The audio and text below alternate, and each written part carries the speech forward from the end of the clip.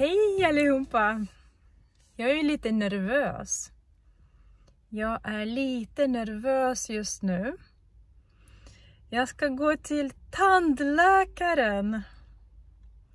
Jag har bokat tid till tandläkaren.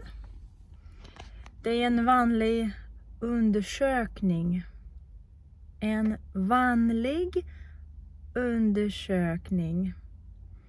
Tandläkaren ska undersöka mina tänder. Sista gången jag var hos tandläkaren var för 1 år sedan.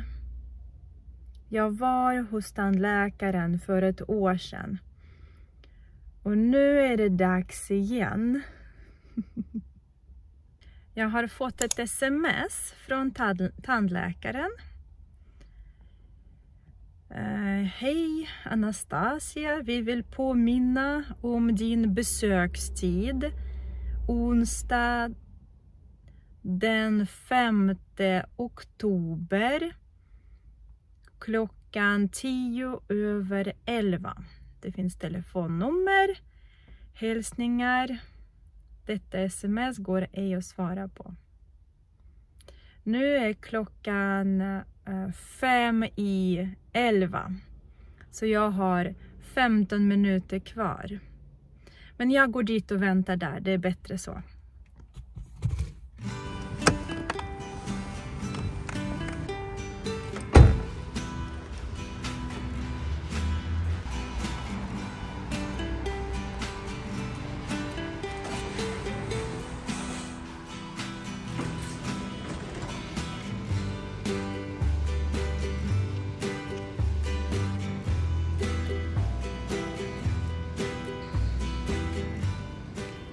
En trappa upp.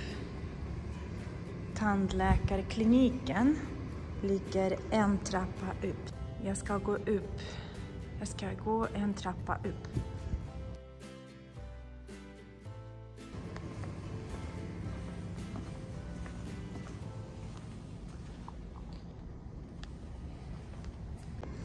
Öppettider. Måndag och tisdag 8:30 på kvällen, onsdag och torsdag måndag till 4:30 eller 8:30, fredag 8:00-12 och lunchstängd. De har lunch mellan 1:30 och 1:30.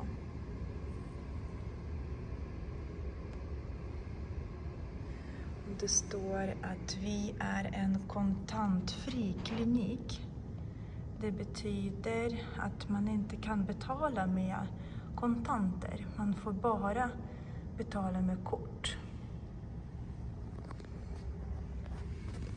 Och här är ringklocka. För att komma in så måste man plinga. Det är låst igen. Så jag plingar.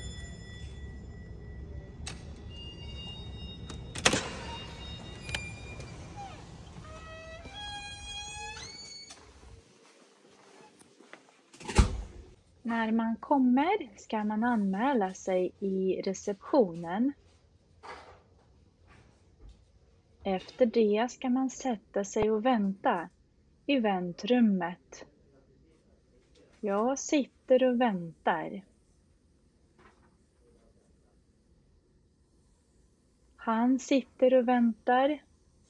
Han bläddrar i en tidning medan han väntar.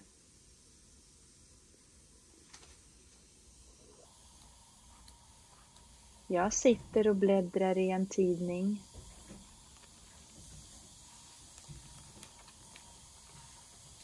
Det finns många tidningar här som man kan läsa medan man väntar.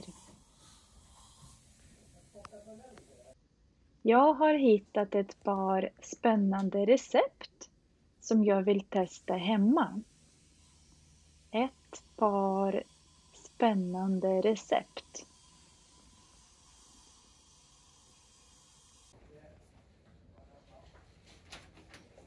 Sen kommer tandsköterskan och ropar upp mig. Jag går till behandlingsrummet.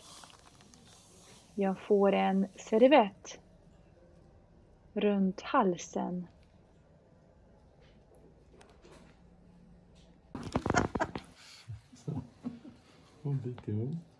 Tandläkaren tar röntgenbilder på mig. En röntgensensor placeras i munnen och jag biter ihop tänderna. En kamera riktas mot tänderna. Det är viktigt att sitta stilla när läkaren trycker på knappen. Tillsammans tittar vi på röntgenbilderna och tandläkaren förklarar för mig vad han ser. Ser vi här emaljen så här. Emaljen där har en fyllning. Och så tittar man om det är något mörkt, då är det karies. Finns det karies? Ja, det är lite början till hål här. Det där, vi får titta lite där får vi se, men förhoppningsvis inte. Tandläkaren undersöker tänderna med hjälp av spegel och sond. Ja, men du ser bra ut. Det var inga hål vi måste laga. Är det sant? Ja. Kul att höra. Jag betalar i receptionen. Jag betalar med kort.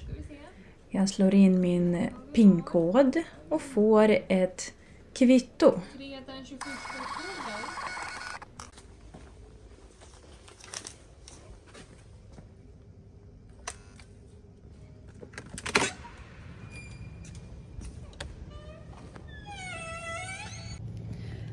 Så, nu är det klart. Det var bara en undersökning. Jag behövde inte laga mina tänder. Det var ingen karies. Och jag har fått ett kvitto. Så vi kan titta på kvittot tillsammans.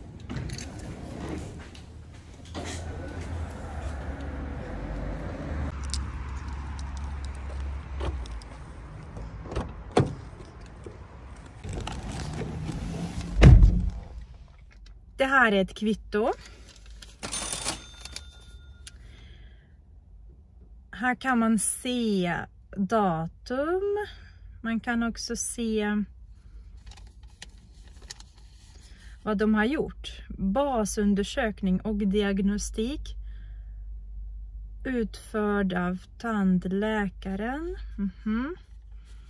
Det kostar 925 kronor. Och jag fick en rabatt, 160 kronor.